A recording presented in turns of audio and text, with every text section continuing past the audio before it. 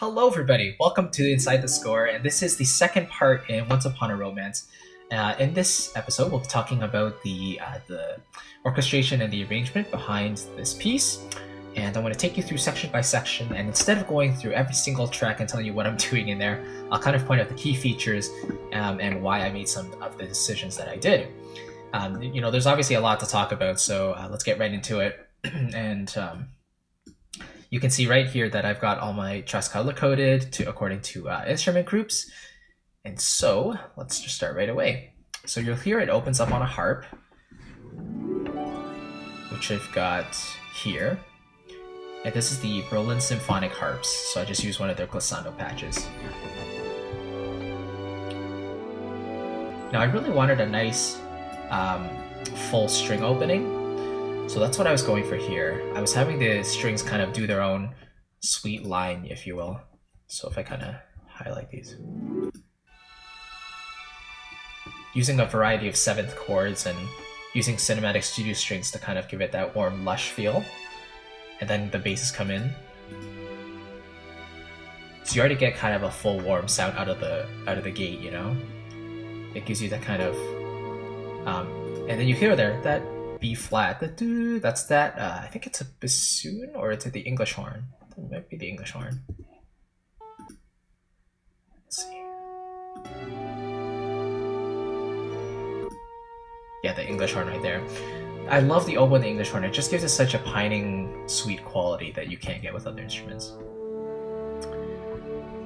Okay, cool. So now you hear that the strings are doing a really nice bed, right?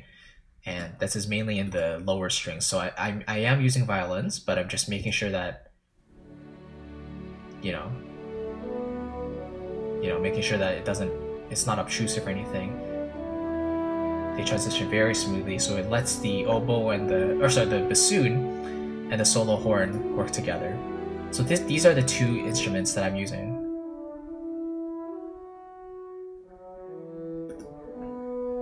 And then bassoon by itself.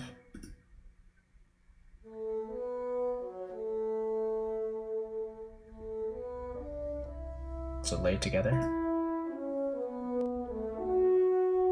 The timbres are quite similar. They're both very full and kind of round, so it kind of makes sense to layer them together, and it really enhances the overall color, which I love. So this bassoon is from Berlin Woodwinds, and this brass, or this solo horn, is from Cinematic Studio Brass, which is really lovely. And so now in the second half of the theme, the strings now take over.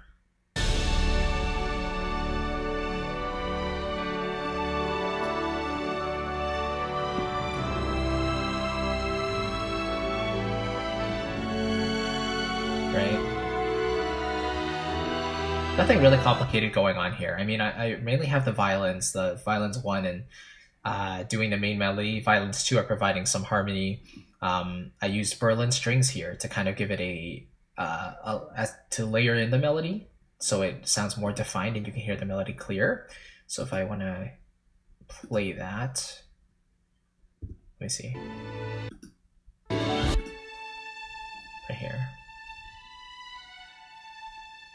If I layer that in with the violins 1. Maybe this is still Cinematic Studio strings. Yeah, I think so.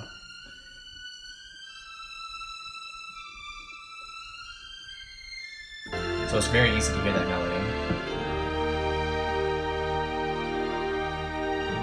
And that's another point I want to bring up. Like, it's all about balance. If the melody is struggling to come up, it might not always be a mixing issue. Like with EQ and compression, it might simply just be a matter of adjusting your volume balances between your instruments. So generally, I recommend sticking with doing your static mix. So that kind of means pulling down all your faders and adjusting the volumes, doing that first before you touch your EQs and stuff. And this is a technique that Graham Cochran from the Recording Revolution recommends, and it definitely works in all genres. So this one's no exception. Here you'll notice I have CineOrc. CineOrc is the Cinesamples product that basically has pre-orchestrated beds of chords, which is really, really nice. So I layered that in to kind of give it a nice rich color. So it has like basically all the orchestral instruments that you need. to make a really nice bed. Okay. So it's basically Cine Orc, my strings doing the bed, and then the solo horn there.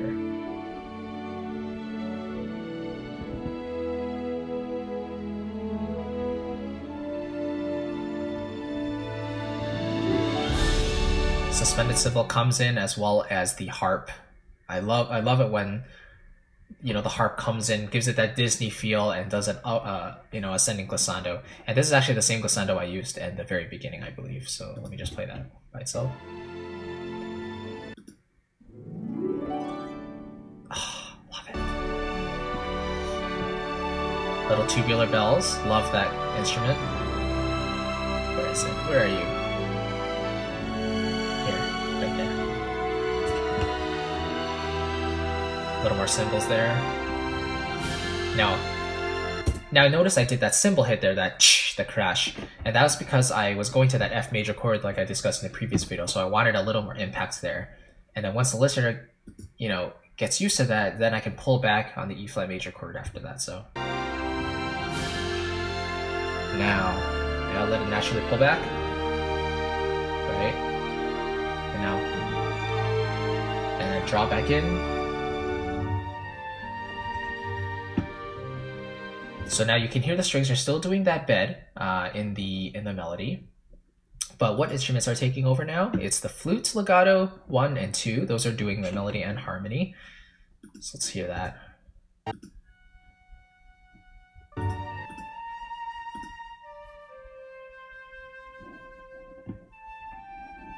So first of all, let's see solo oboe. The oboe and the flute are layered in together. So these are both from Berlin Woodwinds. Flute 1 is from Berlin Woodwinds main collection. The solo oboe is from the expansion B. Really, really nice color. And then Flute 2 is going to come in with its really lovely line there to give it a little more harmonic content. And I use in the English horn as well to kind of layer in that melody an octave lower, so it fills in the frequency spectrum a little more, give it another color.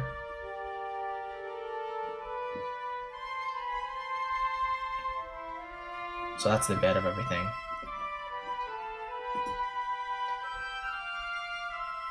Right? Okay, and then with everything else.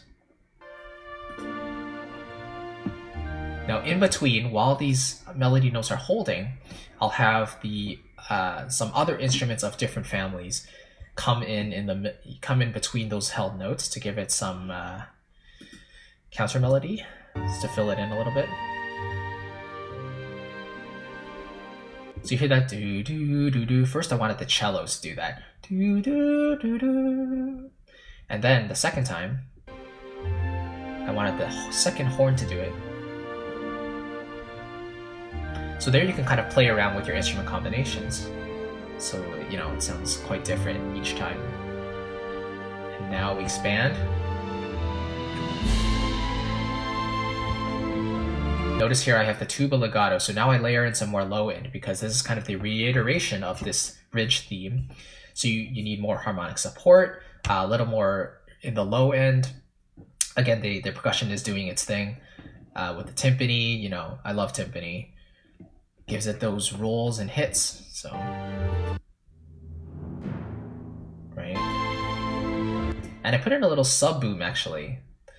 I can't exactly say why, but I just felt it sounded really good in this context, like in this repetition of the melody. Just that touch of low end helps it to cut through and really feel emphatic, which I really like, so.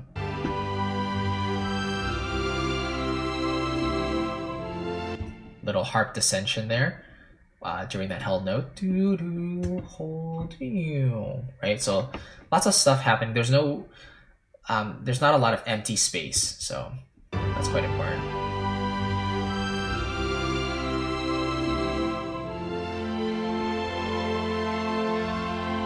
Again, the violins hold the notes. Do do do, and then in underneath do do. So it's like the horns coming in. You see the solo horn, do, do, do, do, do, do, and then they all culminate in that E major chord when the energy builds. Now snare drum, horns, da da da da. So that's this horn ensemble right here. This is cinematic studio brass. A lot of this is cinematic studio brass actually. Solo horn comes from there. Horn ensemble comes from there. That's the 4 horns. Actually, the trumpets legato, I believe that is from. That's from the 90s retro trumpets from Cine Samples. Tuba, Berlin brass. Tuba is from Berlin brass, and so are the 2 horns here. Trombone ensemble from Cinebrass. Monster low brass from Cinebrass. 2 horn ensemble from Cinebrass. 6 horns from Cinebrass. Okay, fine. Cine Samples and Orchestral Tools and CSB coming in there. All 3 different colors, but very, very nice when they work together.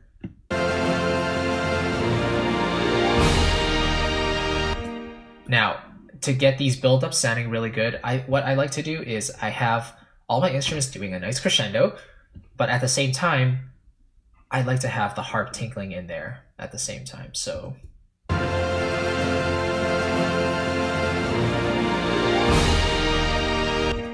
as well as if having some runs like woodwind runs or string runs. In this case, I decided to use Hollywood winds for that ascending run to hit at the same time as the downbeat. So.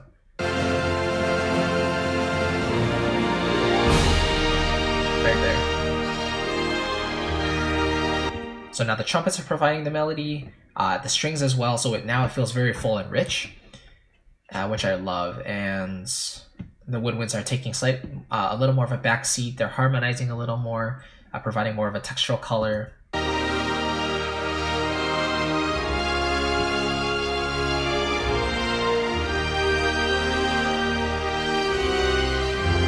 So trumpets soaring,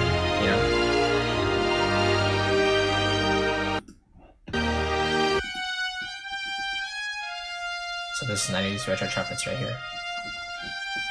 And it's combined with those strings, cinematic studio strings, it's really sounds really nice to me. Now right there, I wanted to have a little bit of a dip in energy. So instead of having the trumpets continue that melody, really brassy, I wanted to bring in the bassoon, I wanted to bring in the flutes, and the oboe have a little bit of a different color there before it culminates back into that brassy, stringy melody. So right before that was all strings and brass, and then suddenly we pull back with some woodwinds. And then suddenly pull back. Now crescendo strings come back. Horns. Now the horn ensemble takes over. Over here. Now trumpets take over.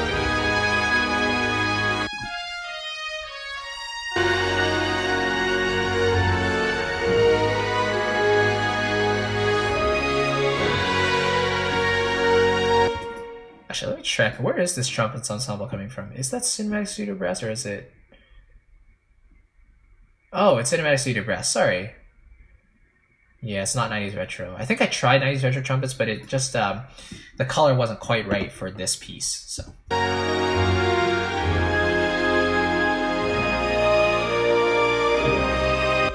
Hear that very... that piccolo cut in the very top. Do, do, do, do. That's right here.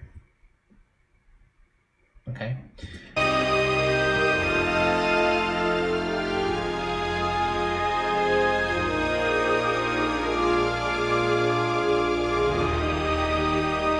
Little symbol there to signify the end. Use the glockenspiel. Just tinkles of Disney right there.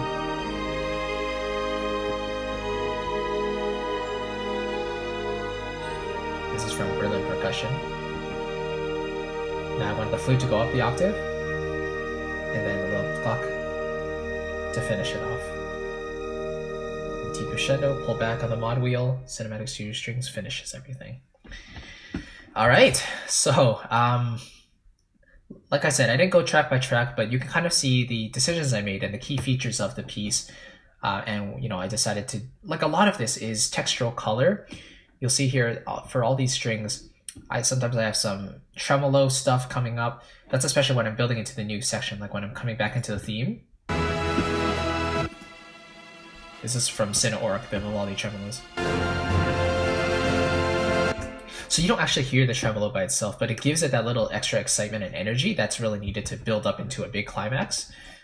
And in the low octaves, I think this is from Metropolis Arc, but it gives it that low end that's needed as well. And like I said, when you have these bigger sections, you need the low end to fill it up, but not overcrowded over it, obviously, but just something to give it that meat and that weight. So that's what I chose there. And yeah, that's pretty much it. If you have any questions, please let me know. This is the second part of the walkthrough again. And the final part, we'll talk about the mixing and processing and all that fun stuff. So if you have any questions, leave them in the comments below. I really appreciate you watching. Thank you so much. And until then, I will see you in the next video. Have a good day, guys. Bye-bye.